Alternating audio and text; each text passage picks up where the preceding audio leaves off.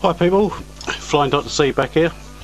I'm just going to be, this is just a little informative one for anyone who's up for building cells and has come across this. It's just a few little building tips and experimental tips, little practical tips.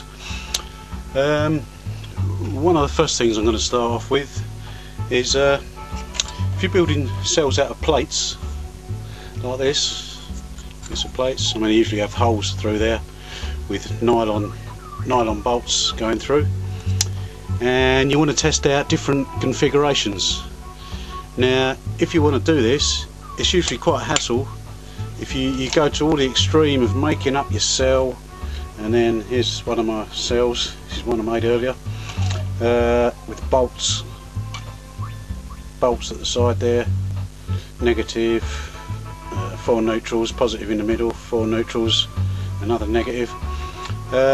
You bolt it all together, and then say you want to change the configuration. It's a right palaver unbolting it all and all that stuff. This is a good place to start with a water filter housing.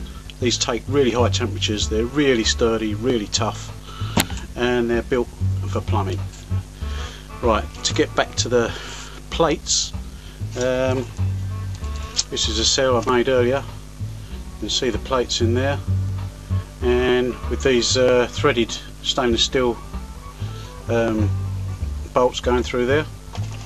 Now, if you want to change your configurations using these type of plates, I've come up with this idea.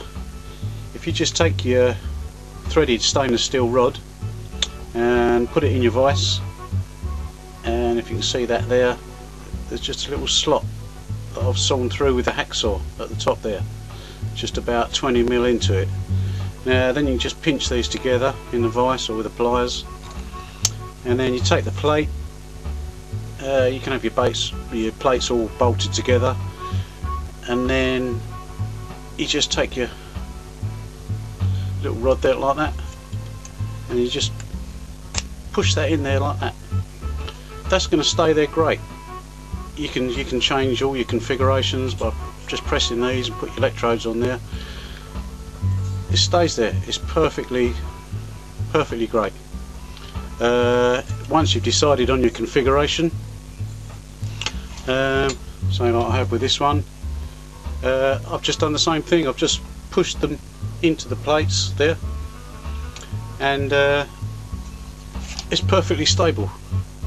It's just, you know, there's loads of weight on there. Look, there's all the plates, absolutely stable. And then you just take your water filter housing. It already has the 4 holes in the top there. They're already piloted to start with. You just drill them out, and then these just go through those holes into there, out the other side. Then you've got your cell on there, and you can just screw it into your water filter housing like that. These are absolutely tough. If you're using wet cells, these are the things to use. They're absolutely brilliant. You can get them most places. Just do your research on the net, shop around like any other thing. These are actually built strong for plumbing. All normal plumbing fittings fit in there. There's a elbow just fit into the side. That's already threaded on the side of your water filter housing. I've just put a 15mm elbow on there with a piece of 15mm copper there, and there's just a push fit cap there that you can fill your cell. Although I don't actually use that much, I just unscrew the thing and fill it up. At the front there, you have another thread there.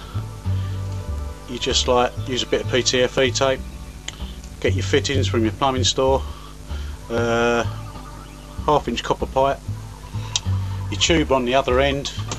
Your tube on the other end. You can just have another push fit on there. You need to have used plumbing fittings because hydrogen will leak through absolutely anything. Don't go using silly little jars and jam jars and sort of tea caddy or coffee jar type things, they're useless. They won't take the heat. You've got to have something really strong.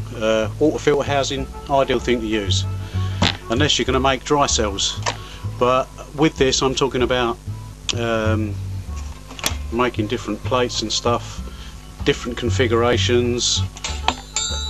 These are the ideal things because you can do all sorts of things. You can actually see what's going on. You can see the bubble production. Everything's perfect lick. Another thing you're going to want is a voltmeter. You can get these from most hardware places. Cost you about £6–7. Yeah. Another handy thing is just a little infrared temperature gauge, which you can just point at your cell and see what temperature's going on there. Okay, this is another cell I made up some time back. This was the double barrel. There's a video of this. This is a close-up of the construction. You see it's just two Maya style tubes, tube in the top there. There's just zip ties in between there with about 1/16 of an inch gap. Once again, the old friend, the threaded rod. It's really cheap to get. That just clips on there with Jubilee clip, stainless steel Jubilee clip. Same for your positive, just there, stainless steel Jubilee clip, and then that just goes through the top of there and screws in to your water filter housing, which is great. Also, just wanted to point out on these, so you can get air into the cell, there's these little one-way valves you can just stick on the top. You can get them from any aquarium store. That's it.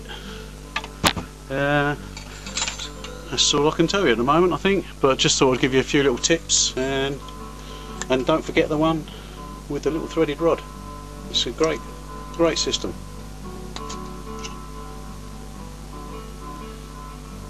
See you later, people. Flying Doc out.